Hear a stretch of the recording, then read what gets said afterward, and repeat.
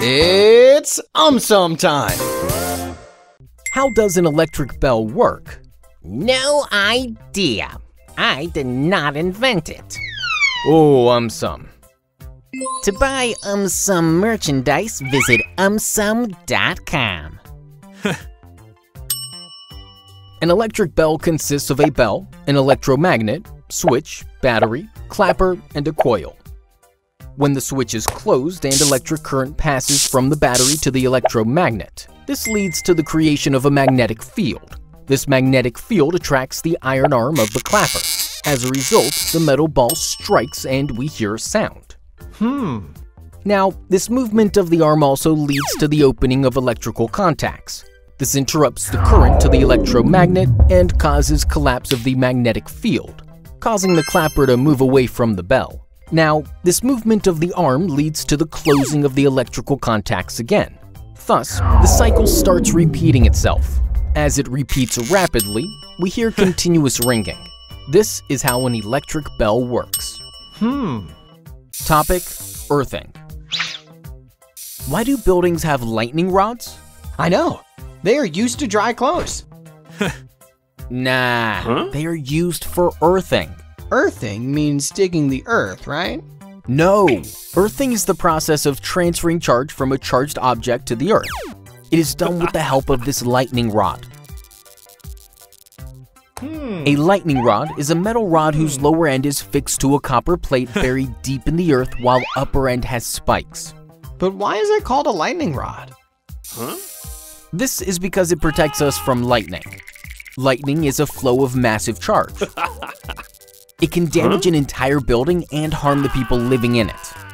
Hence, to protect them, the lightning rod transfers the massive charge from the lightning to the earth safely. Topic: acid-base indicators. Why does a turmeric stain turn red? Oh no, you got a stain on the shirt. I know what you were thinking. Nope, there is no point. None of the two bottles are of any use. Listen to me. Don't wash the stain with the soapy solution. The stain will turn red.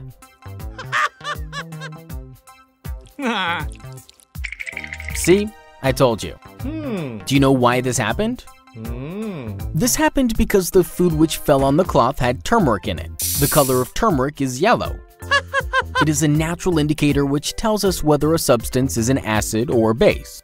Now, let us get back to those two bottles. One contained a lemon juice, while one contained a soapy solution. When we pour the lemon juice on the turmeric powder, we see that the color of turmeric powder is still yellow. This is because lemon juice is an acid. Turmeric does not change its color when it comes in contact with an acid, indicating that the lemon juice is an acid. However, when we pour the soapy solution on the turmeric powder, we see that the color of turmeric powder turns red. This is because soap is a base. When turmeric comes in contact with a base, it changes its color from yellow to red, indicating that the soapy solution is a base. That is why a turmeric stain turns red when it comes in contact with any kind of base. Topic: buoyancy.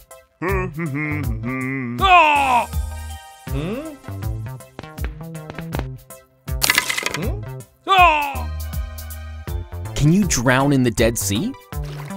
Your answer must be yes, right? You must be thinking that anyone who cannot swim will obviously drown, whether it is a swimming pool or the Dead Sea. However, that is not 100% true. Confused? Let me explain to you. When an object is partly or wholly immersed in a fluid, an upward force is exerted by the fluid on that object.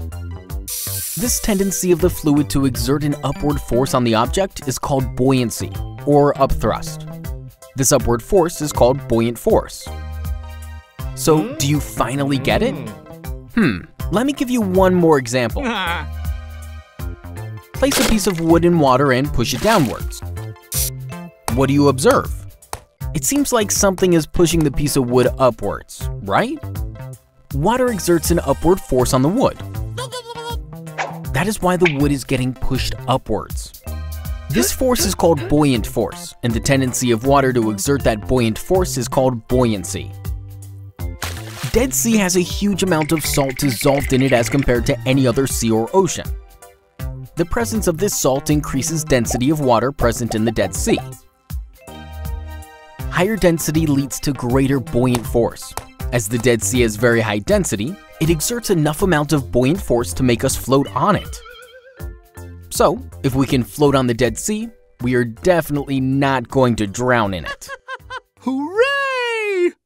Topic: osmosis. Why is grass killed if salt is sprinkled on it? Hey, what are you doing? Don't eat the grass. Fine. As always, ignore me. See, I warned you earlier. Hey, wait! You're making it worse. Don't do that. Look, you spoiled it totally. Alright, don't cry. I will tell you why this happened. This happened because of a concept called osmosis. Osmosis is the diffusion or movement of water molecules from a region of higher concentration of water through a semi-permeable membrane to a region of lower concentration of water. Do you think osmosis took place when we sprinkled salt on the grass? Bingo! You are right. Normally, osmosis does not take place on a day-to-day basis because the grass tries to keep the concentration of water same inside and outside its cells through the process of transpiration. However, when we sprinkled salt on the grass, the concentration of salt outside the grass increased and the concentration of water decreased. As a result, the water present inside the plant started flowing outside due to osmosis.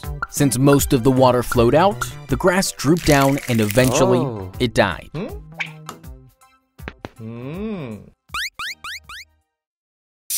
Topic: eyes.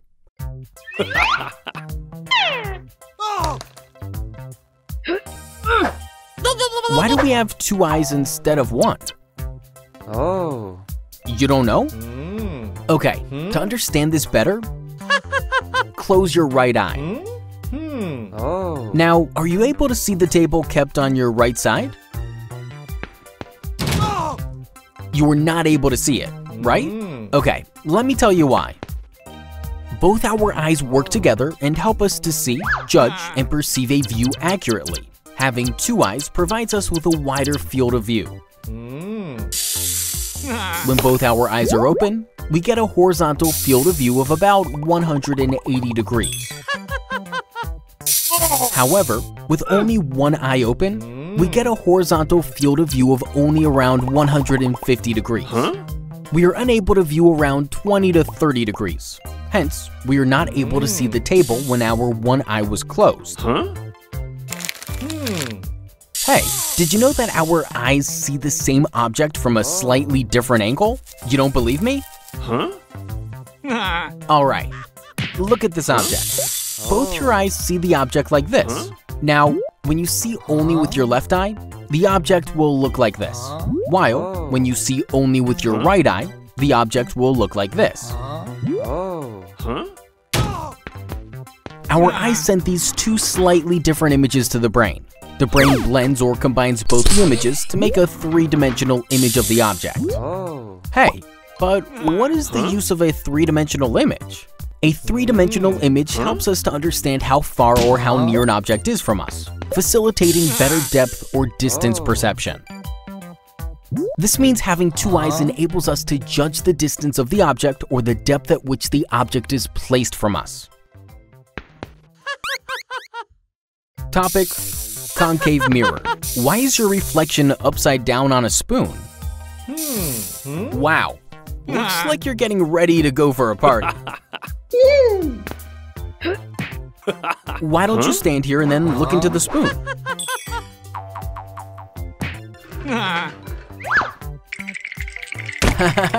Don't worry, your image appeared upside down because of the inward curve of the spoon. The surface of the spoon, which is curved inwards, acts like a concave mirror. You look confused. Let me explain. A concave mirror is a mirror whose reflecting surface is curved inwards. Being curved inwards, it reflects or bounces back the light rays in a different manner. When you see yourself in a spoon, which is like a concave mirror, the light rays from your face fall on the top of the spoon and get reflected downwards, while the light rays from your feet fall on the bottom of the spoon and get reflected upwards. As a result, you see yourself upside down. Now, the point where all these light rays meet is called the focal point. When you stand beyond this point, only then will you be able to see an inverted image of yourself.